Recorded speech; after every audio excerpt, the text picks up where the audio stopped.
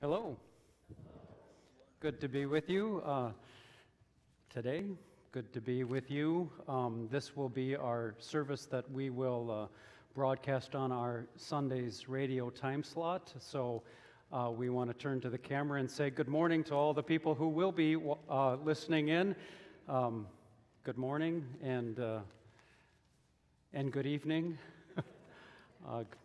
Some of you just came from downstairs and had a full meal, so if they fall asleep during the service, it's because they just came from a big potluck, and the preacher isn't very interesting, evidently. So, but good to be and sharing our worship with you. We do hope that you have a wonderful 4th of July weekend celebration as you gather with your family or friends. We hope that it's meaningful. We hope that it's fun for you, and of course, we hope that it's safe for you if you're doing any traveling. So. We want to just point out some things that are going on this week. The church offices will be closed on Monday, of course, but the quilting ladies will still be hard at work downstairs. We've also have some board meetings on Wednesday. The lay ministry and the internship committee will be meeting beginning at 5 o'clock on Wednesday. And then Sunday we return to our normal worship times, 9 o'clock worship here at Grace Lutheran and 9 o'clock worship at Providence Valley. So we hope to see many of you then. Tonight or today, this is confusing, isn't it? We're actually using the Joyous Light prayer service, and I hope you grabbed the pamphlet when you came in, but we can get you one. And let's stand and welcome those that are gathered around us this day, and then we'll begin.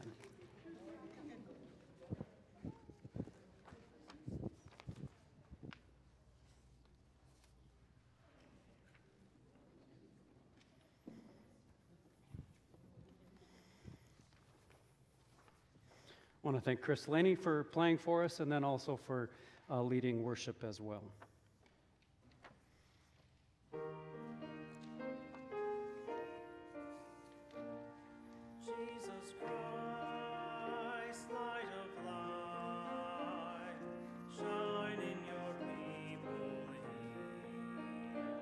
Jesus Christ, light of life, shine in your people here. Stay with us now, put fear to flight, as evening ushers in the light. Warm the darkness with your love and light, Jesus Christ. Jesus Christ, light of life, shine in your people here. Jesus Christ, light of life, shine in your people here. Joyous light of glory, sacred word made human story, blessed Jesus Christ, of the Father given, light to earth from light of heaven, holy endless source of life. As we come to the setting of the sun, and we look to the goal of evening light, we will raise our songs in praise of your glory, and with all the universe unite. Joyous light of glory, sacred word made human story, blessed Jesus Christ, of the Father given, light to earth from light of heaven, holy endless source of life. as we sing, O Holy Three in One, fount of life and love and fire divine. We rejoice in you with a pure voice of gladness, as we let your light within us shine.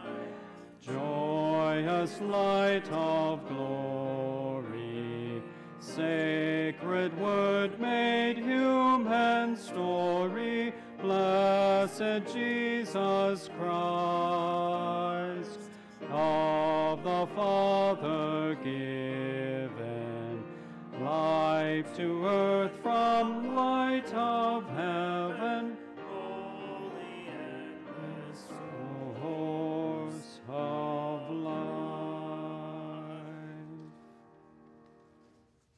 The Lord be with you. And also with you. Let's give thanks to the Lord our God. It is right to give our thanks and praise. We praise and thank you, O God, through your Son, Jesus Christ our Lord, through whom you have enlightened us by revealing the light that never fades. Night is falling, and day's allotted span draws to a close. The daylight you created for our pleasure has fully satisfied us. And yet, of your free gift, now the evening lights do not fail us. We praise you and glorify you through your Son, Jesus Christ our Lord, through whom be glory, honor, and power, to you in the Holy Spirit, now and always and forever and ever. Amen. You may be seated for the psalm.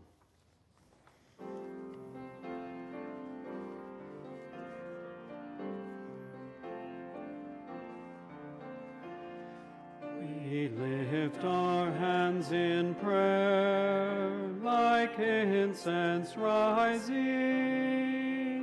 and offer our lives to you, O God. God, we call for you are near. Hear us and help us.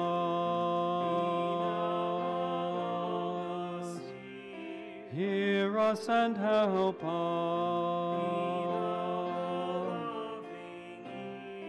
Hear us and help us, and all who cry. We lift our hands in prayer, like incense rising, and offer our lives to you, O God.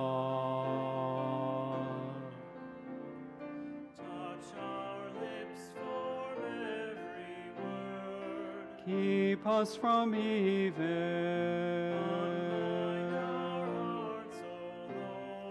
Keep us from evil.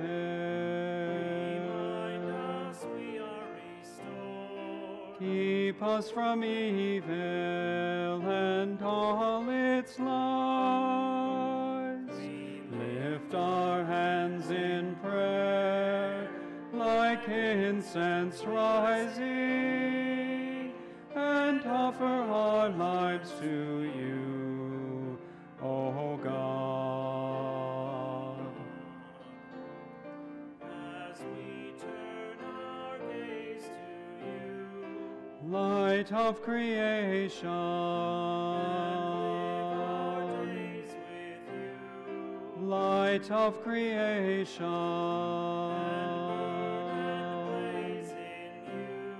light of creation, open our eyes. We lift our hands in prayer, like incense rising, and offer our lives to you, O God.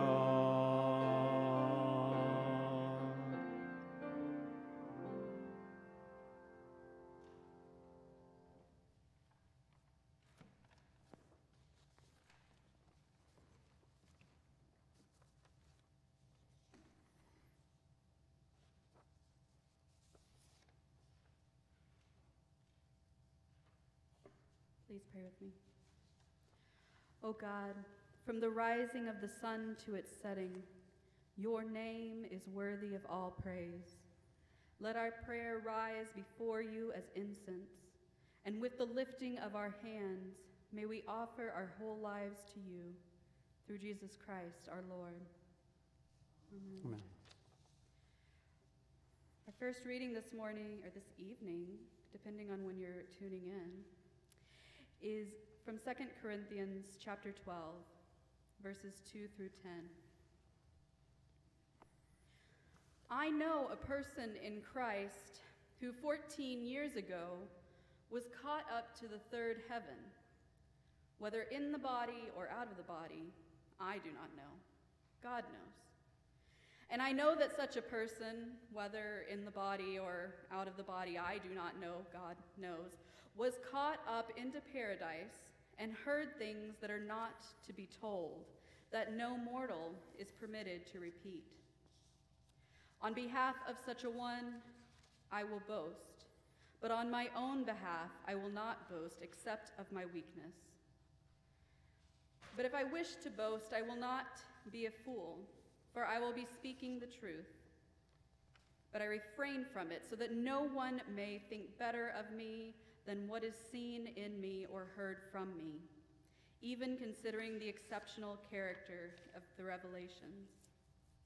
Therefore, to keep me from being too elated, a thorn was given me in the flesh, a messenger of Satan to torment me, to keep me from being too elated. 3 times I appealed to the Lord about this, that it would leave me, but he said to me, my grace is sufficient for you, for power is made perfect in weakness. So I will boast all the more gladly of my weaknesses, so that the power of Christ may dwell in me. Therefore I am content with weaknesses, insults, hardships, persecutions, and calamities for the sake of Christ. For whenever I am weak, then I am strong. Here ends the reading.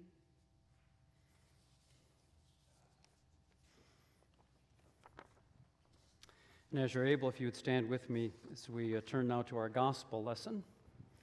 I'm going to move a little closer to you kind people. The Holy Gospel is a reading from St. Mark, the 6th chapter. Jesus left that place and came to his hometown, and his disciples followed him. And on the Sabbath he began to teach in the synagogue, and many who heard him were astounded. They said, where did this man get all this? What is the wisdom that has been given to him? What deeds of power are being done by his hands? Is not this the carpenter, the son of Mary, the brother of James and Joses and Judas and Simon? And are not his sisters here with us? And then they took offense at him. Then Jesus said to them, prophets are not without honor except in their hometown and among their own kin and in their own house.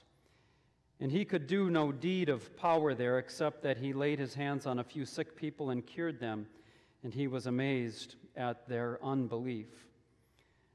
Then he went about among the villages teaching. He called the 12 and began to send them out 2 by 2 and gave them authority over the unclean spirits. He ordered them to take nothing for their journey except a staff, no bread, no bag, no money in their belts, but to wear sandals and not to put on 2 tunics.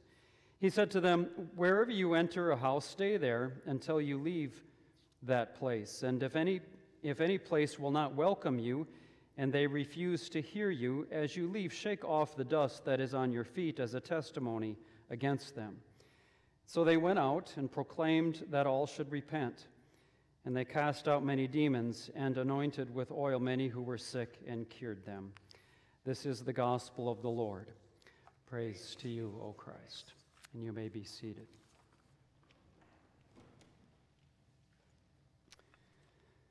Well, the number one resource I believe that God uses to grow us as Christian people, to make us better, to shape us, to mold us. The number one thing that he uses is actually other people. Other people are there to do that, and that God uses other people to make us better people. So it's a good time to maybe ask, am I in relationship with people that are helping me grow? Am I in relationship with people who will evoke my best self, who will call out, who will help me grow in ways that God really wants me to grow? So we kind of think about that together. And that actually leads to a problem that a lot of times the community I might want to be a part of is made up of great people, wonderful people, and then I think that I'm not great enough to qualify to be in that group of people. So that's the problem. They wouldn't want me to be in that particular group that would help me grow as a person, or we should say that God is putting me in to help me grow. So exclusive is a big word for human community, and you know all about that word, don't you? Exclusive. Exclusive. Gated communities that we see in highly populated areas can be what? Exclusive. Country clubs can be exclusive, right? Schools can even be exclusive. Now, when I was in high school, the way things worked in the cafeteria was when it was time for lunch, then everybody just kind of self-selected, right? You self-select. You sit at tables with other people who were basically at the same level of coolness as you thought you were. Kind of the same social status, right? So I was at the table I was at, and one day, one of the kids who sat at the more than cool kids table came over and asked me if I wanted to join them, and so I was quite excited about that, and so I did, and I went and I sat there, but it was really clear, really fast, that I was really out of my league. I wasn't enjoying myself at all. I didn't belong there. I didn't belong, and I didn't feel comfortable there. But I ate at that table for a couple of lunches, and then I bailed out and I went back to my regular old not-so-cool kid table, because we all kind of tend to cluster, right, in community with people at about our level of coolness, our same level of coolness, right? Well, you can imagine what that table did when I asked if I could join them for lunch again. They weren't exactly welcoming, right? Because I had left them. I had left them. Well, some of you may be familiar with the term squad goals, maybe, if you've heard of squad goals. I mean, we'll break it down here. So, squad is that everybody wants to be part of a community, right? Everybody wants to fit in. That's our squad. That's the team that we want to be on. That's the family that we wish to be in. I mean, this squad goals has been really popular on the internet. I guess a few years back. But the squad is this community that we all desire to be part of. And of course, when we're part of a community or a group of people, we don't want it to be just about us, right? We want it. We want to have some goals, and so we have squad goals. These are the things that we're working for in life. That's where the goals come in. We want to have a goal together. We want to grow as people together. We want to achieve something together, right? We want to make an impact in our community or make an impact in our world. And so we have goals. Now, the greatest squad that's ever existed started a long time ago by Jesus. And it included 12 of his disciples. And they just kind of operated, their goals just kind of operated at a different level. They had certain principles. Because that was really God's dream for all communities. That was God's dream for all of the human race. That's why God created you and me and everyone. And I think that's what's at heart at this text from Mark's gospel, in which Jesus, early now in his public ministry, is back among his own people, right? He goes home. He goes home to Nazareth. And this is actually a very interesting little story that has something to say about small towns, I think, and local churches. So we can think about this together today as we study this text. We're told that when Jesus began to teach in the synagogue at first, all the locals were just amazed at him and his wisdom. I mean, this was Jesus, the hometown boy, the local carpenter, and they're saying, where did this man get all these things? Where did he get so smart? This guy from Nazareth, our hometown. Where is all this wisdom coming from? We didn't know that he was this good. But look how good this Jesus is. It's incredible. And at first, the people from his hometown are really impressed by Jesus. But then something happens. Something quickly happens in the Gospel of Mark. In Mark's version of this story, we're not given any indication of what Jesus was preaching and teaching about. We're only told that in one breath the townspeople are amazed at this Jesus, but in the next, they start cutting him down. They start criticizing him. Something that Jesus said must have really irritated them, or provoked a controversy, or there was this fierce resistance that his hometown people had against him. And suddenly the golden boy of Nazareth is just a local carpenter. Isn't that Mary's boy? That's just Mary's boy over there, the brother of James and Joseph and Judas and Simon. And don't we know his sisters, Mark tells us, the people saying. And he couldn't do much of anything there anymore, not because he didn't have the power, Mark tells us, but because the people did not have the faith. That's why he couldn't accomplish much in his hometown. In fact, we're told by Mark that Jesus was amazed at the people's lack of faith there in Nazareth, which for me is kind of an amazing little verse because it really speaks to the humanity of Jesus. It gets up close and personal, I think, to what Jesus was really thinking and feeling here in the text.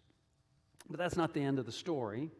That's not the end of the story at all. For Jesus, you see, ultimately this was not about whether his message was offensive or whether it upset his former Nazarene neighbors. It wasn't even about the pain that he felt because of this rejection. This was about Jesus continuing along the path that God had set before him. It was about embracing God's truth and moving on with that truth of God. Jesus moving right along and then inviting the people to move right along with him. Moving the right of God's kingdom along. Moving the right of God's work along. Moving the right of God's healing along. Moving the right of God's message along. That's what Jesus was about. So he moved right along. He didn't stay worried about that he had offended the people of Nazareth. He moved right along. And it's no coincidence that as Mark tells the story, immediately Jesus takes this experience as an opportunity to direct his squad with some goals, his disciples, along the pathway of ministry, and to teach us in the process what is involved in embracing and truly living into the life of faith that God is calling us to. So, hence, the squad goals. Now, do you know a little bit about squad goals? Squad goals of Jesus. Travel light, Jesus says to them. Live modestly, right? Keep it simple. You're not in it for the glory, right? So keep it simple. Live modestly. Live modestly. And then he talks about preaching the good news. So that's a squad goal.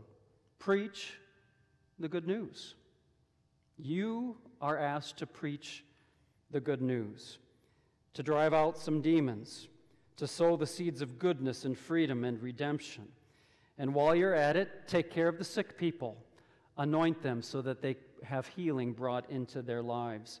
So these are the squad goals. And above all, don't worry about it. If you're not welcomed when you're doing the work of God, don't worry about it. Just quietly withdraw, Jesus says. Don't make a scene. Dust the dust off your shoes and move along. Don't shrug your shoulders and make a face. Just move along. Be on your way. Because you see, to live the life of faith is to let ourselves be led by God in Jesus Christ and to let His truth, to let God's truth and our convictions of that truth be sufficient for the way, whether or not we're received or not received. All right? What Jesus gives you and me along the way is courage. What Jesus gives you and me along the way is patience and perseverance. And one of the things we often tend to gloss over every time when we come together for worship, and I'm afraid this was particularly true through the months of the quarantine that we experienced, is that ultimately you and I come here to be sent out there. That's why we're here, so that God can send us out there into the world. So it's not about us. It's not about our entertainment. We're in this place today, and every time we gather for worship, first to give thanks and praise to God for God's many blessings, for us to listen to His life-affirming, redemptive word, and then to respond to that word in faith. You and I are being sent today to proclaim the good news of Jesus Christ by word and by action in the places and amongst all of the people of our lives.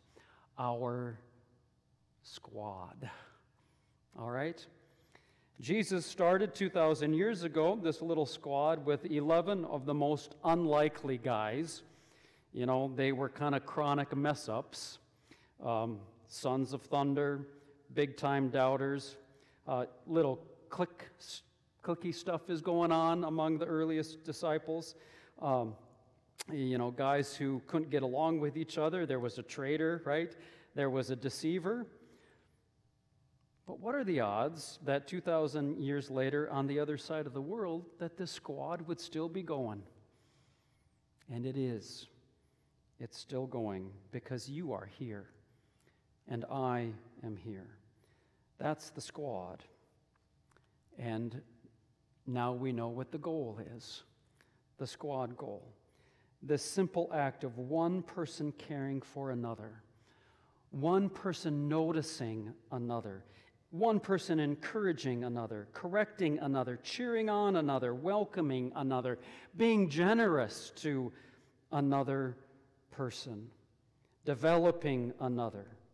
I mean, that's a great thing to be able to celebrate and serve and love and give to each other.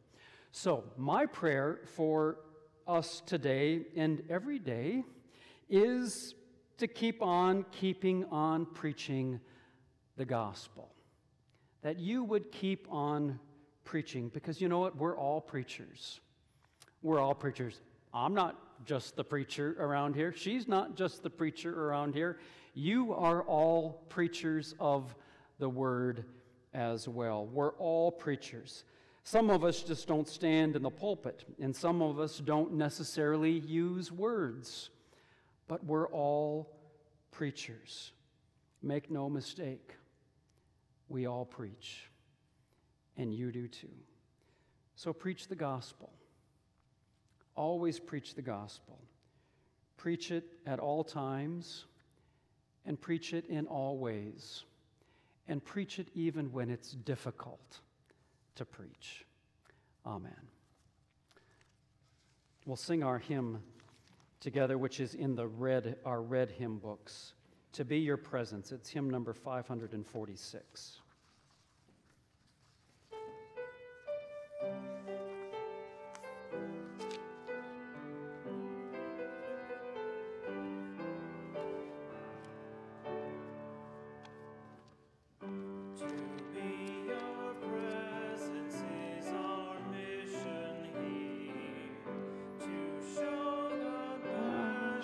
Face and listening here, to be your heart of mercy ever near. Alleluia.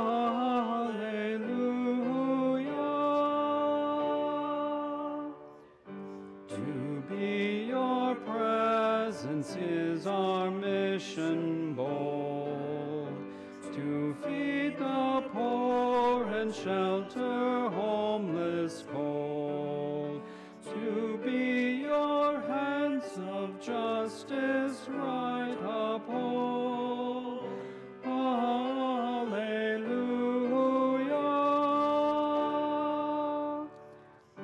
To be your presence is our mission blessed, to speak for all the broken and oppressed, and be your voice of hope, your love expressed. Alleluia.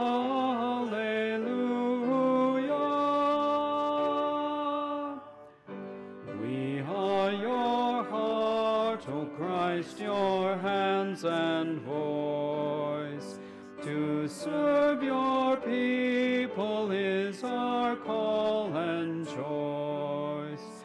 And in this mission we, the church, rejoice. Alleluia.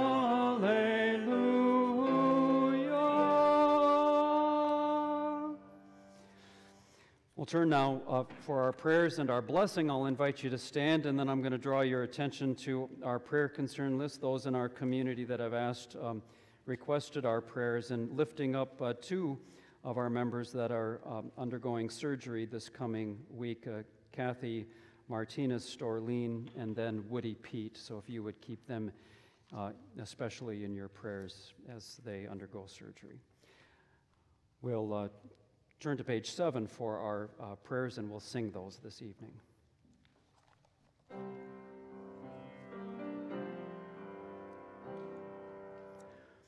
God of love, have mercy, and listen to our prayer. For peace born of heaven and for our salvation, we pray to you, O God of love, have mercy, and listen to our prayer. For peace in the whole world and peace among all peoples, we pray to you, O God. Love, have mercy, and listen to our prayer. For all those who govern, give wisdom and compassion, we pray to you, O God of love, have mercy, and listen to our prayer.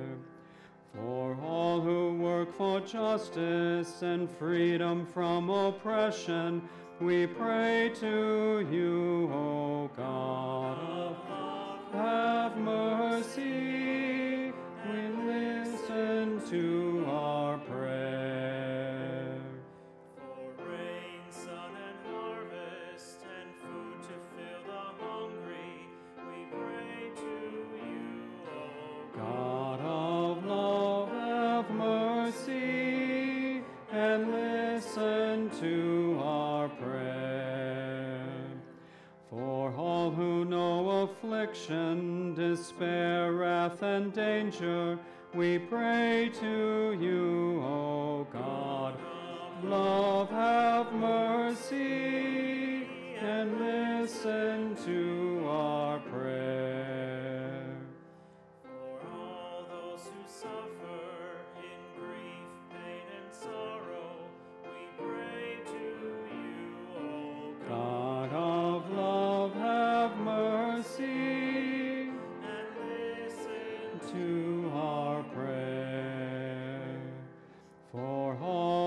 beloved, our family, friends, and neighbors, we pray to you, O God. Love, have mercy, and listen to our prayer. Rejoicing in communion with saints gone before us, we pray to you, O God of love, have mercy, and listen to our prayer. God of love, hear our prayer. Amen. And God of love, we thank you that you have kept us under your protecting care. In the day that is past, bring your healing to the wounds of this day, those we have inflicted, those we felt, those that trouble our world. Cover us this night with the wings of your grace and raise us to a new day with Christ, our light and our peace. Amen. And let us pray with confidence in the words our Savior gave us. Our Father in heaven, hallowed be your name. Your kingdom come, your will be done on earth as in heaven. Give us today our daily bread. Forgive us our sins as we forgive those who sin against us. Save us from the time of trial and deliver us from evil. For the kingdom, the power, and the glory are yours, now and forever. Amen. Let us bless the Holy One. To God our thanks we raise. May God Almighty bless us, guide us and defend us, and lead us into life. Amen. Amen. Amen. Go in peace, serve the Lord. Thanks be to God.